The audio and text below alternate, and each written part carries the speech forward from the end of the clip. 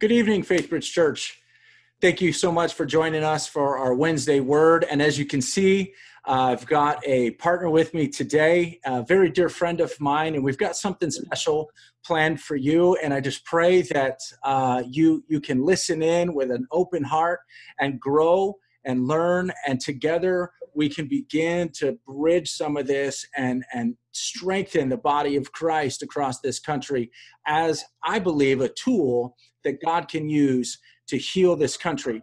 I believe the body of Christ and his church is an agency he uses for his power and his healing and his salvation to be spoken to this world. And we want to step into that tonight. So I have here with me Kiyuan Thompson, a dear friend of mine, lead pastor of a church in Flint, Michigan. And I know Kiyuan because we worked for about 10 years together installing cable. He's still there, still on double duty, but I was able to step out and go a different direction, but he's doing an amazing work.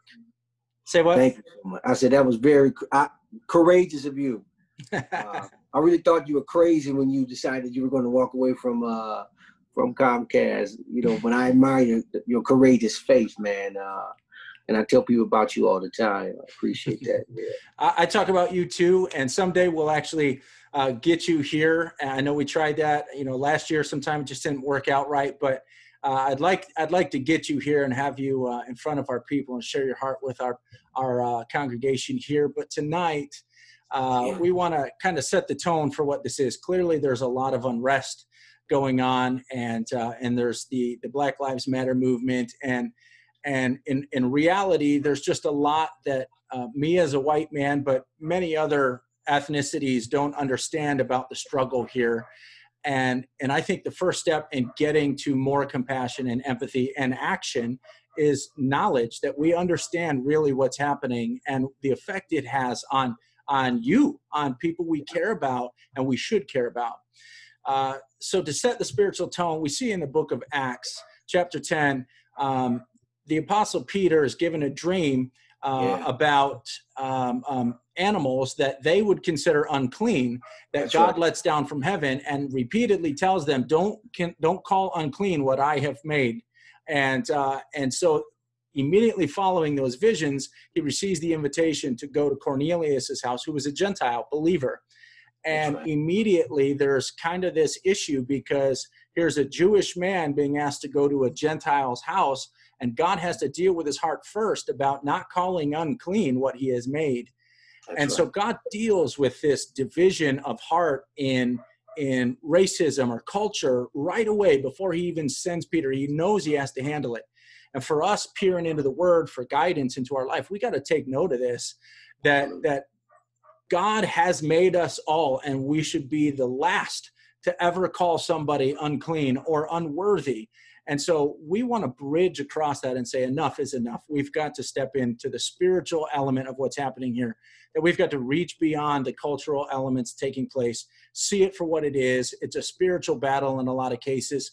Let God heal, let God change, let God shape, like he did to Peter, so that we can step into the fullness of what he has for us, which is the whole kingdom, the whole body, not just one culture. And so we're setting that tone tonight. We're taking the cues from Peter. He heard the Lord's word and he responded. We want to hear the Lord's word and we want to respond.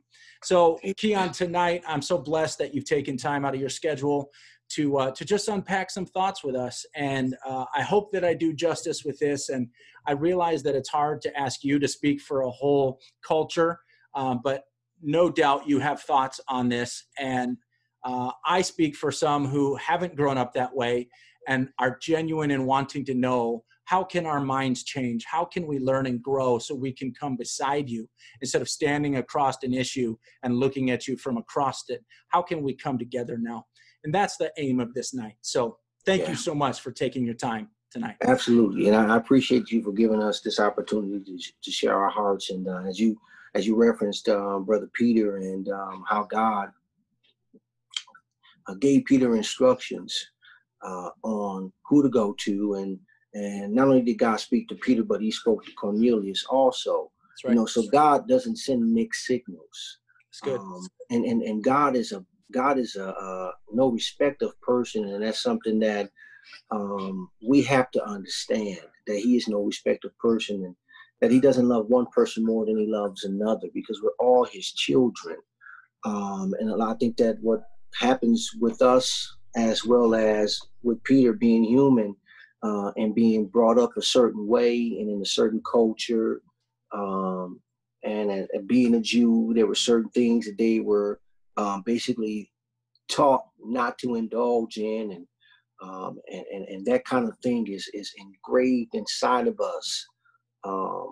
It becomes a part of our DNA, so to speak, and it's hard sometimes to break away from what's traditional or what's been our norm, and that's one of the things that Peter's heart had to be challenged by.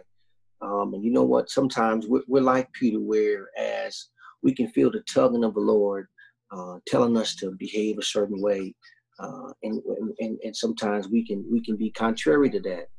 And there's consequences to us not following what God say for us to follow. And I hope that in this season that we're in, we all can learn and be open to what God is saying to us or trying to show us, particularly in the middle of a pandemic. It's important for us to try to hear what God has to say. I never would have imagined on the heels or still in the midst of this pandemic that we'd be facing two battles on two fronts. Yeah. And but here we are. We find ourselves in the midst of it. Yeah, we're going to get through. That's it. Yeah, God didn't bring us this far to bring us this far. That's right. You got that right. And you know what's funny, when I talked to you yesterday about this idea, I didn't even know anything that others had done these kind of sit downs. So in my mind, that was testament to what the Spirit is doing to those who are listening. We saw Stephen Furtick and John Gray do it. I didn't go back and watch it, but you're the first one to tell me about it. And another friend of mine did it as well, but I didn't know that he did. So we see the Spirit just kind of moving in this direction. I'm so glad that we're able to jump on it. Yeah, I think that if there's going to be a unification, it has to start in the body, within the body of Christ, because it's one church. That's right. You know, and Christ isn't coming back for a separated church. He's not coming back for two churches. He's coming back for one church.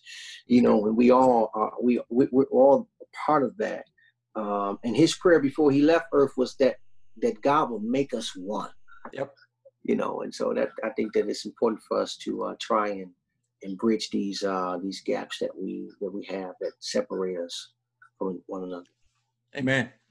One of those bridges that you speak about is as simple as just culture and upbringing. That's right. Maybe, places you live, right? That's right. Yes. I can't help that I was born white. Clearly, I can't help the places I was born into and the upbringing, that I was in. But I can help if I choose to grow through and grow beyond. And that's what I want to do. So tonight, as a Caucasian Christian pastor, I want to grow and I want to try to understand, because I realize in my own self, there's blind spots that I just can't grasp because of my upbringing. And so I'm going to lean into you tonight. And I hope FaithBridge Church, those of you who find yourself in similar places to me, that you lean in tonight too, and you listen and we learn together. And Kiyuan, if there's anything that you'd like to ask in return that maybe I know speaking for a whole group of people is very difficult, but if I could somehow articulate a response or something you don't get, maybe I can try too. We can both have this dialogue. But let's just jump right in.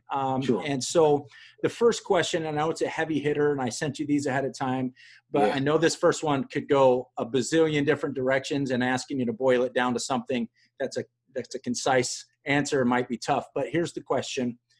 What do you wish that we could understand about the struggle for African Americans in this country? It's important to understand that this struggle that we have didn't happen overnight.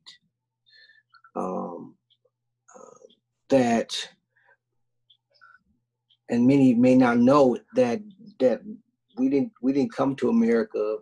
Our ancestors didn't come to America by choice. Mm. There was some type of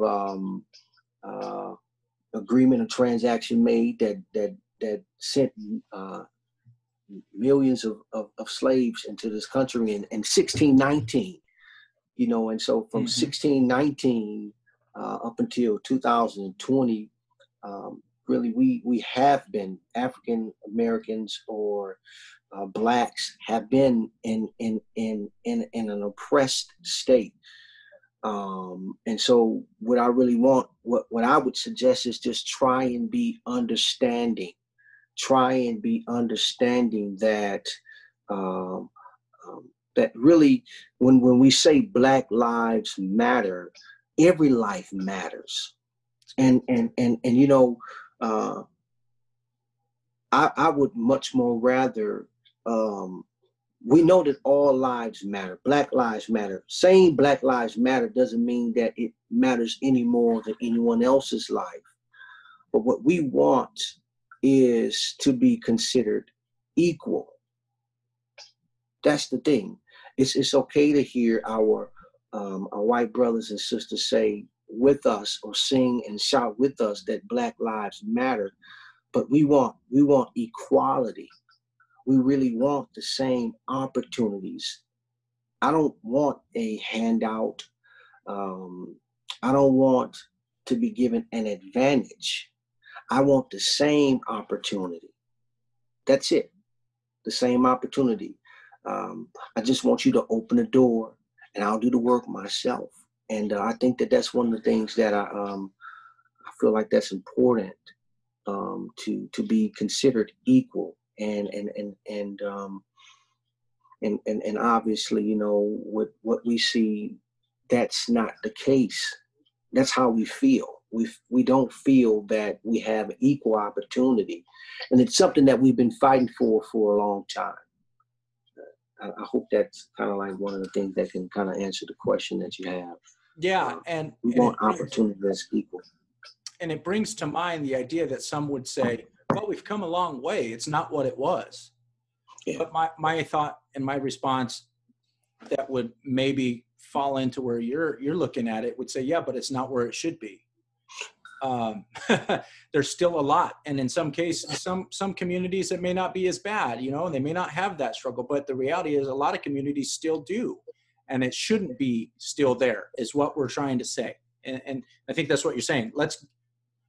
Doesn't matter how far we've come, we're not to the end yet. Right. I'll give you an example of this. We want equal opportunity, and also when certain, for example, when certain crimes are committed, we see that lighter sentences are given to white persons who commit the same crimes that Black people commit. And for example, I'll give you an example where there was a lady who put her daughter into the wrong school district. She wanted her child to have a better opportunity. So she put her young daughter in the wrong school district, and she got sentenced to like 5 or 10 years for making that decision.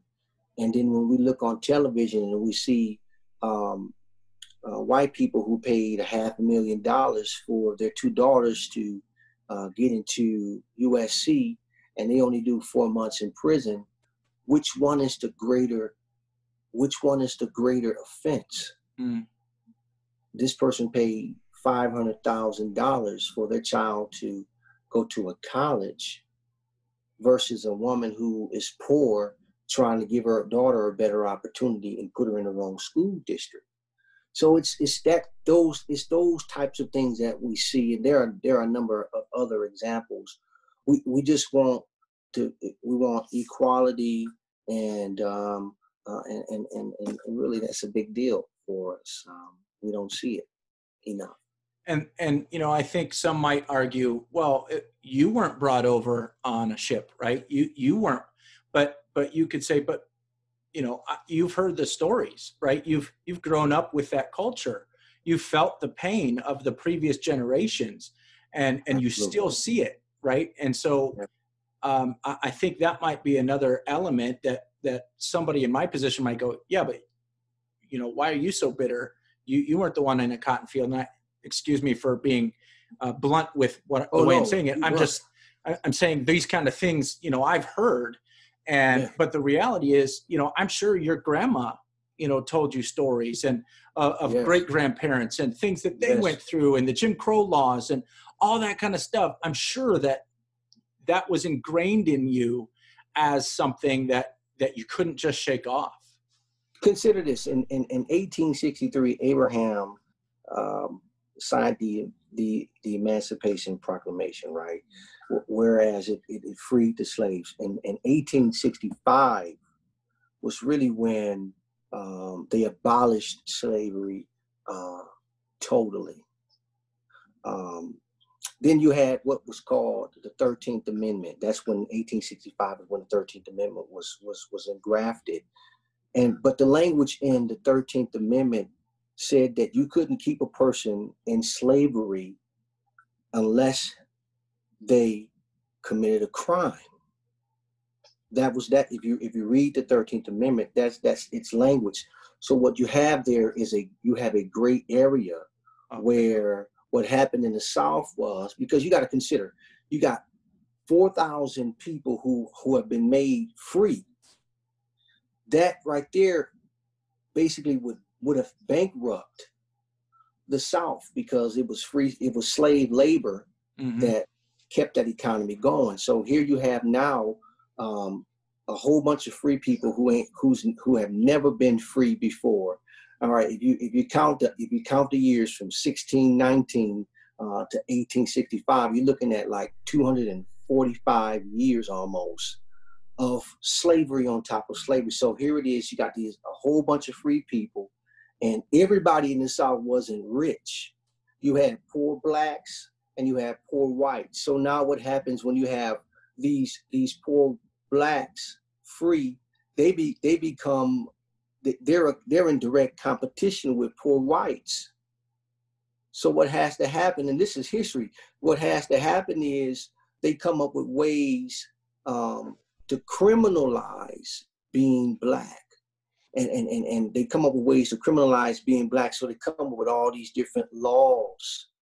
In each state, and each city, and each county had their own laws. So what they would do is they would make the behavior of blacks criminal. For example, if a farmer was walking on the side of the railroad tracks, that was a crime. So if a black person was drunk out in the open, it was a crime. If a black person talked loud in a company of whites, that was a crime. And so what they did was they criminalized black behavior. This is, and so what happens now is you put these black people back in prison. And after you put these blacks back in prison, they came up with what they call criminal leasing. And what does criminal leasing do? Criminal leasing allows for these men and women who are in prison to basically become slaves all over again. It's slavery by another name. And so what you had was mass incarceration. Mass incarceration. So what happens? The population of the jails exploded with black people because they had to find a way to get this free labor. This is history.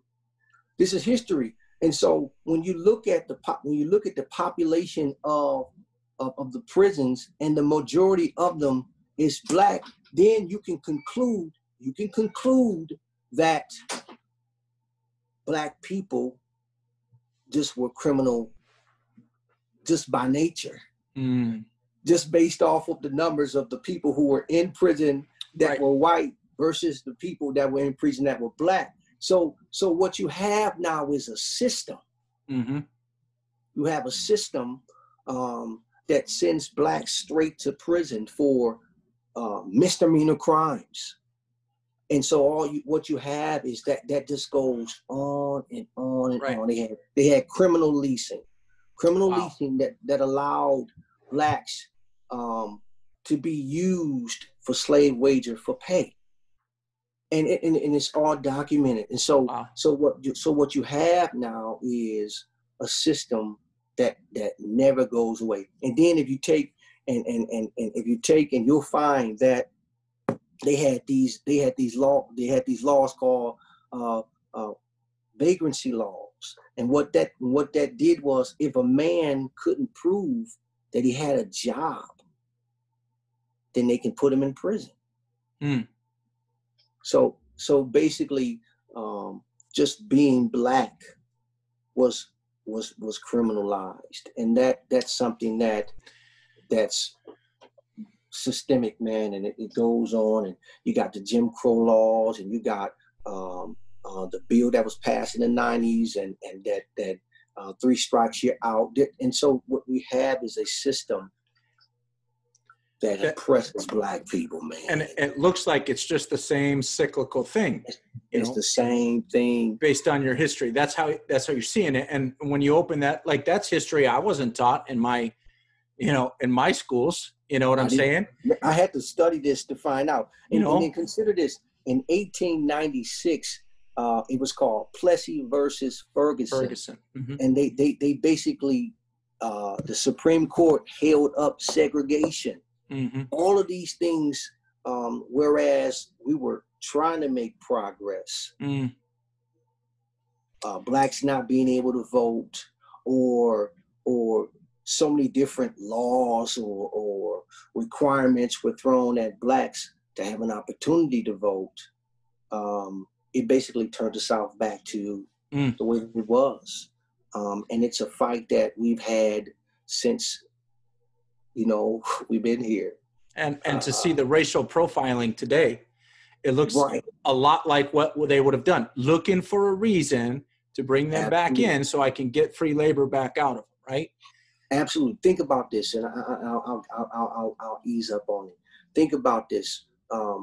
Based off of the being criminalizing being black. Now you can do your research. There's a book called Slavery by a New Name. There's even a documentary that you can watch on YouTube. I challenge you to watch it.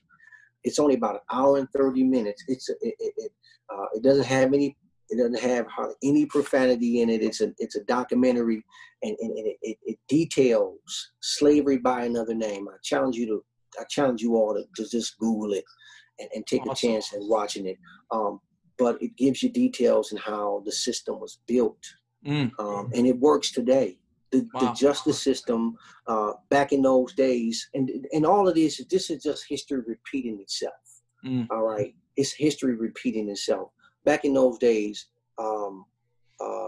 they had their own judges that would just convict men and women and they were innocent of the crimes they were being accused of.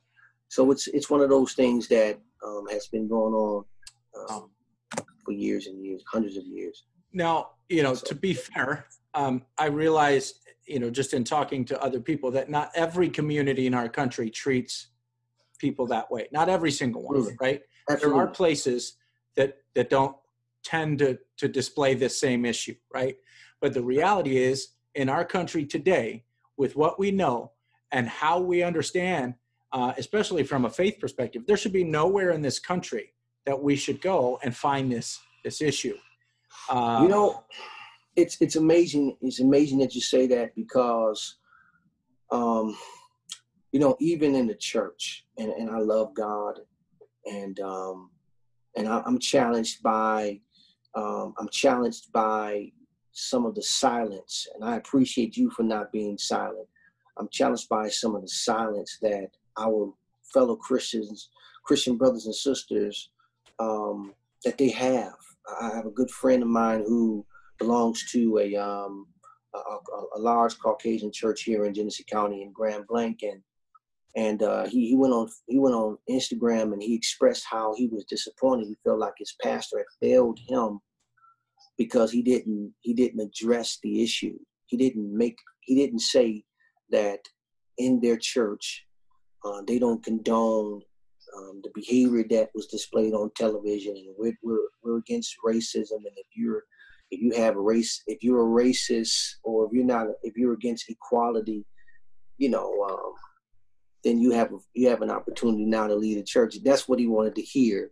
But and the pastor didn't have to necessarily go to that extent in his expression, but he didn't say anything at all, and it hurt him. It hurt him because he submitted himself under that man's authority, and he tithes and he serves the ministry, and he just was kind of hurt by it, So I understand there's a great challenge for ministers to take that kind of risk. Yeah. So I applaud you, Pastor Clint.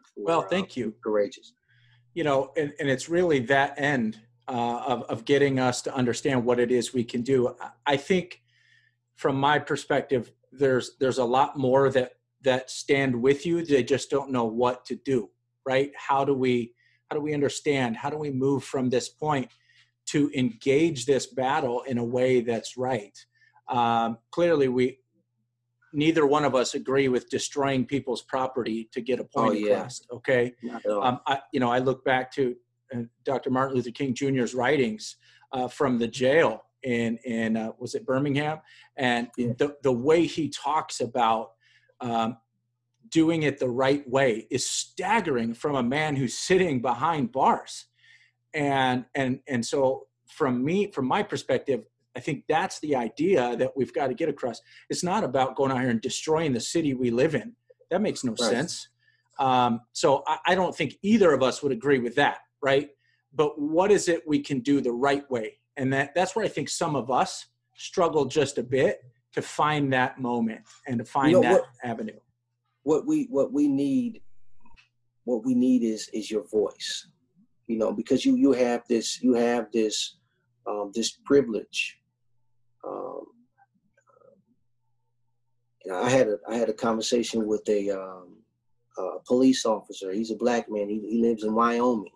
Most of the people who he police are Caucasian, and so what I said to him was, the no that a black man says to a police officer is received differently when that same no that a white man gives the police officer, because he's more apt to listen to the white man's no versus the black man's no. The black man's no is resistant. What we need more than anything now is the voice of our privileged brothers. You know what I mean? And you're not, and Pastor Clint, you didn't ask for this privilege. Right. In our opening, you said you couldn't choose the color of your skin, nor did I. But since there is a privilege that our white brothers have and white sisters have, if you lend that voice, it'll affect change. It'll affect change, I think, a little bit more speedily, because sometimes when we're using our voice and when we're pumping our fist, it's looked at as a threat.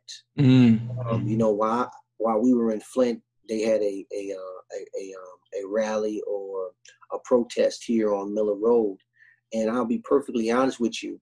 I wasn't in the crowd really being loud and boisterous with my voice saying Black Lives Matter but I looked across to my left and I looked across to my right, and I saw white male and females screaming at the top of their lungs, saying Black Lives Matter and putting themselves out front and in harm's way. And you can see that if you look at the television, and it really, for me, it sucked me in, that energy. As much as I was more so just there for support. I was inspired by seeing people of all ethnic groups chanting the same thing, And so if we had more of that, and I think that based off of what we're seeing now, there's a whole lot of people in your generation and in my generation and the generations that are that come after us, who are just fed up with some of the things that we're seeing on television. So it's your voice. Okay. Your voice. That actually answers one of our other questions. So I appreciate that. And, to tag onto that, there's that phrase that says, or that quote, and I can't remember who to attribute it to, but it says, all that it takes for evil to flourish is for good men to do nothing. Absolutely. Right. And I think we've had good men and women who have done nothing, not so much out of lack of desire, but just maybe ignorance, and not in a bad way, just not knowing what to do or what the right steps are. And so if we can get a generation, like you said, your generation, mine, and the ones after us, our families, to say, you know what, we're going to do what we can, and we're going to do it the right way. That's the key. We're going to do it the right way. And here is one of the things I'll say, Pastor. Even with starting the church, we launched the Impact Family Church in October of 2014.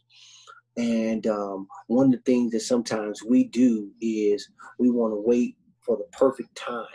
We want to wait for the perfect time, and we want everything to be perfect when we do it. And it'll never be a perfect time. That's right. You may not, Pastor Clint, ever be able to see it perfectly. But as long as it's genuine and it's sincere, let love be without dissimulation. The scripture says that to all of us, abhor that which is evil. Romans 12:9, cleave to that which is good. Be kindly affectionate to one another with what? Brotherly love. That's and right. honor, preferring one another. Right. That's what the apostle said. Right. Even Paul himself had to challenge Peter because of his behavior. That's you know what I'm saying? So it doesn't have to be perfect when you say it, as long as it's coming from a place in your heart. It's good. Then that's what matters. It don't have to be perfect. It just has to be from the heart.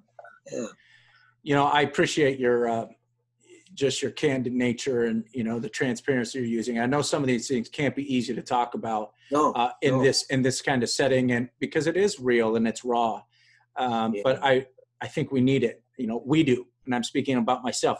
I need it. I need to hear this because last year I read through A Long Walk to Freedom, Nelson Mandela's autobiography and biography, and he. I'm telling you, that shook my world to think that they were pressing in the racial division while we were fighting to try to relieve it. And even yet today, we still obviously experience it. And so that book changed my heart and my perspective on a lot of things. And that's why I'm throwing myself into learning and these kind of dialogues, because I think it's needed. And so I appreciate you doing that.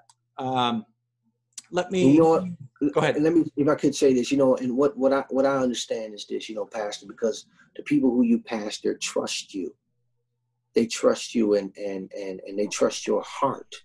And so, and that's important because us as spiritual leaders, we have an opportunity to speak to the hearts of the people who we pastor and shepherd multiple times a week.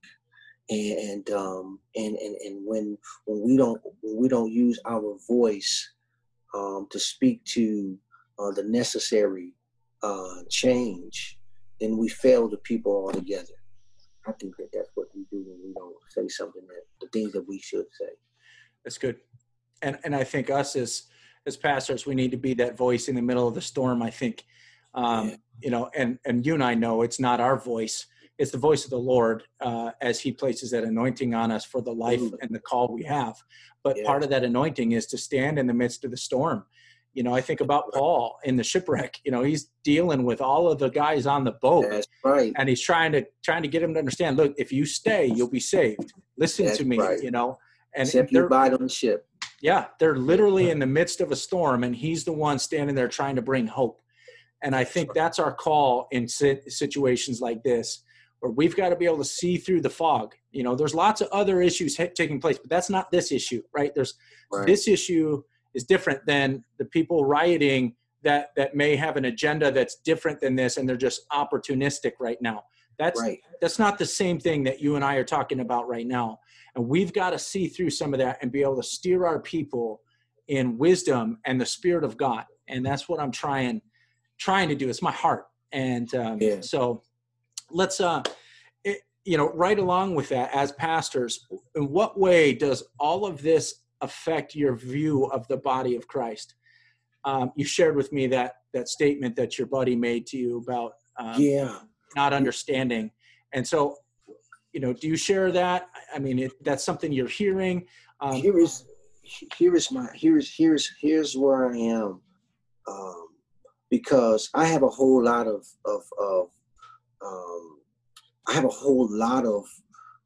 and I hate using this word, Caucasian, white. I have a whole lot of people who aren't black that I'm inspired by, and I mean, John Maxwell is one of my favorite persons. Craig Rochelle, Brian Houston, Stephen Furtick. I've been inspired by Jetson Franklin. I've been inspired by Jimmy Swaggart, and the list goes on of the great men of God who are televangelists, people who are known all over the place. And I know there are some others who are great who just don't have the television view that these who I just aforementioned have. But with all that being said, and in the church, for me, I think that it's a challenge. It's a challenge because if we can speak to so many other things as ministers of the gospel, as it relates to what's right and what's wrong, I think that it's important for us to speak to it in its totality. And when we see that there are some who won't address it, it's a challenge. It's a challenge. Because one thing about Christ, he wasn't Democrat nor Republican. He wasn't on anybody's side. He was for what was right. And the only people that had a problem with Christ was the religious people, who didn't want to see things change for the better. And so I think that in us as a church being one means that we have to mean the same thing. We can say it in a different way, but we have to mean the same thing, and that is to love one another, regardless of what our color, regardless of our backgrounds, and we don't judge. We shouldn't judge people by the color of their skin, but by their character. That's important, and I think that's one of the things that we have to do in order to keep the unity and the spirit and the bond of peace. Because we're all one body, and the hand can't say that it doesn't want to do what it's supposed to do. You can't expect the foot to do what the hand's job if we're whole. And so for us to be whole and for us to be one, we have to work together in unity. We have to work together in unity. Two is better than one. That's right. A threefold cord is not easily broken. That's what we have to be. We have to be one. We have to be one. And what's funny, and this is just a silly thing I'll share with you, but I just bought some different colored buttons and cases for my PlayStation remotes. And I really enjoy the contrast look. So I made a white case with the black buttons, and I made a black case with the white buttons. Yeah. And I absolutely love the contrast. It just appeals to me. And, yeah. I think that's something we've got to capture in the body of Christ, that the contrast of us is what makes it so beautiful. Absolutely. Being able to appreciate the diversity. Can I share this with you? Lauren Dangle was one of the most beautiful singing women that I've ever heard before in my life. And I'll tell you this, man.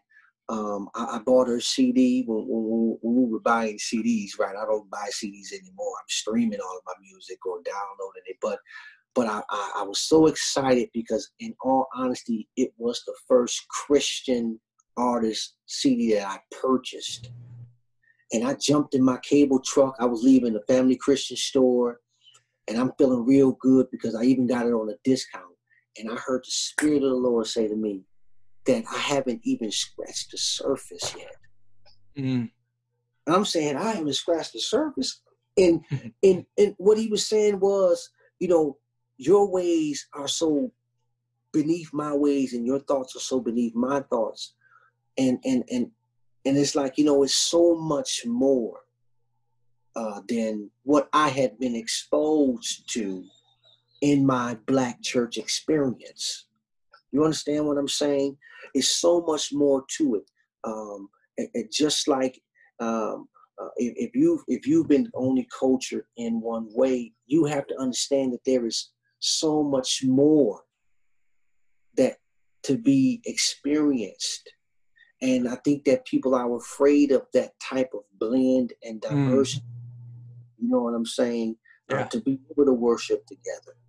Well, you know, back to that love word, you know, there's a song by DC Talk, and it literally is titled "Love is a Verb," you know? Yeah. And we know the word tells us that perfect love casts out fear.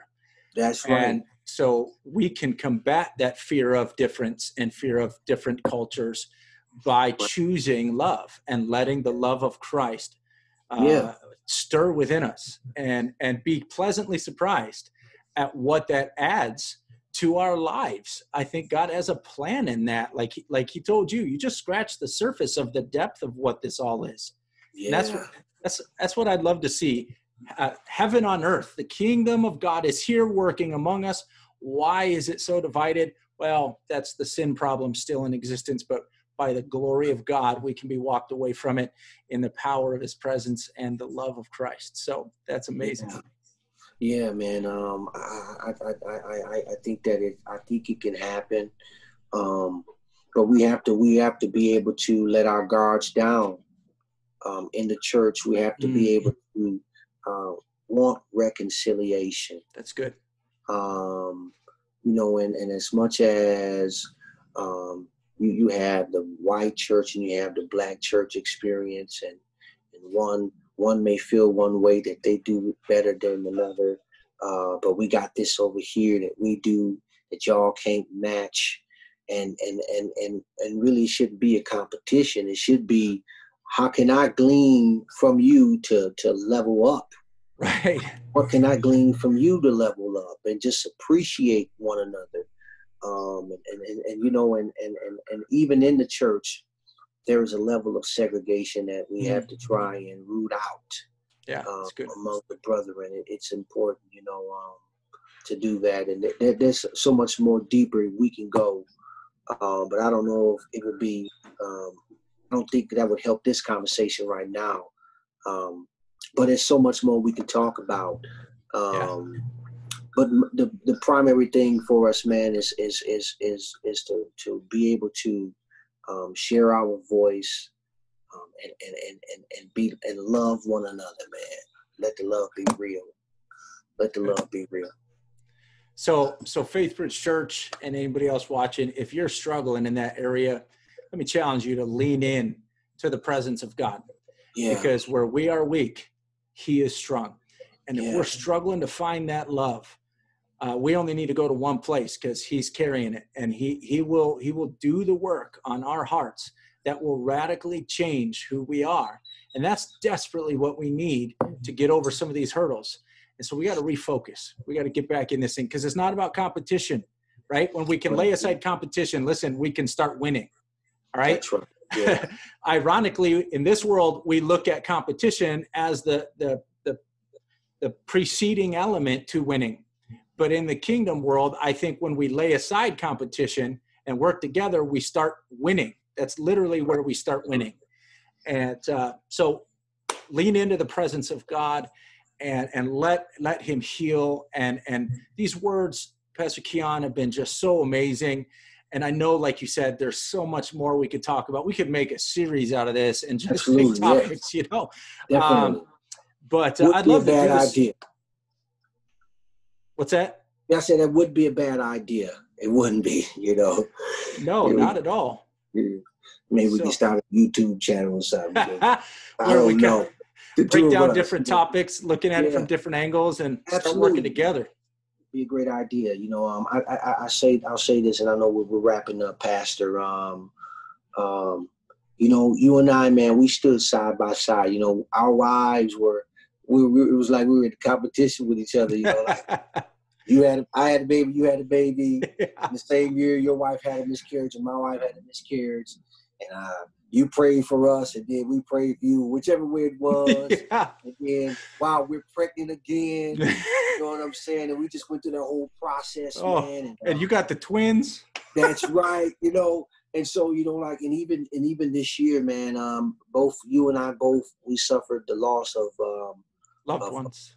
Of parents, man. Your Yes. mom and my dad, and it's not 2020 has not been the easiest year for anybody. People are without jobs. People are hurting. We can't gather like we're used to. We're accustomed to gathering, so we can't offer that physical touch and love and support like we need. Especially if you're a person whose love language is physical touch. That's right. And you want to, and pastors, we love to hug the people who we pastor and we shepherd, you know, and to not be able to do that it's a great challenge for us, because we get to say hi on the screen.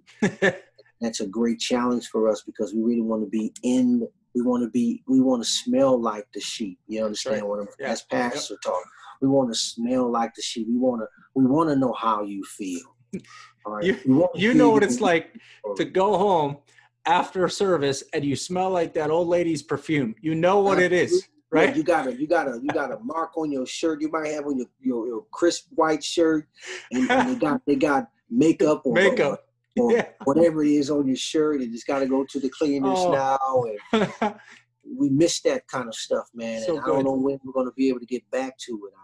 I don't know when we're going to be able to get back to it. Wisdom says to wait till a later time. And so we take this time now to take and refocus ourselves. We take this time to recreate ourselves. Take this time to try and get an understanding, because wisdom is the principal thing, and therefore get wisdom. But in all you're getting, get an understanding. Yep. So please, brothers and sisters, have an understanding heart. Please understand that the anger that you see displayed on television isn't something that happened overnight. I didn't just wake up and I'm angry. It's something that's been brewing for 400 years. And right now what we have to do is pray that the peace of God can rest, rule, and abide in our hearts. We have to pray that justice will be given to those who break the law, and that peace will abide, because we're fighting. You can't fight and build at the same time. So when we fight each other, we're really tearing each other down, and nobody makes progress that way. That's right. And so please, love. What I want from more than anything in this world is to be loved and to be understood. That's it. That's good. And, you know, Pastor Kiyuan, I love you, man. I know I love you too, brother. You know, It's been over 10 years since I've been gone, but I feel like God just knit us together somehow. And so I stand with you. I love you. If you ever need anything from me, you know, I'm right at the other end of that call. And we're praying for you. We're praying for Impact Family Church. We know God's using you to do some amazing things, but thank you very much. I'm gonna go ahead and let them go, but hang with me for 1 second. So thank you everybody for being with us tonight. We pray that this takes root in us and we begin to walk the path together of healing and progress and down that path so that we can get where we need to go together. We love you guys. Thank you so much. Have an incredible evening, and we'll see you this weekend. All right. God bless.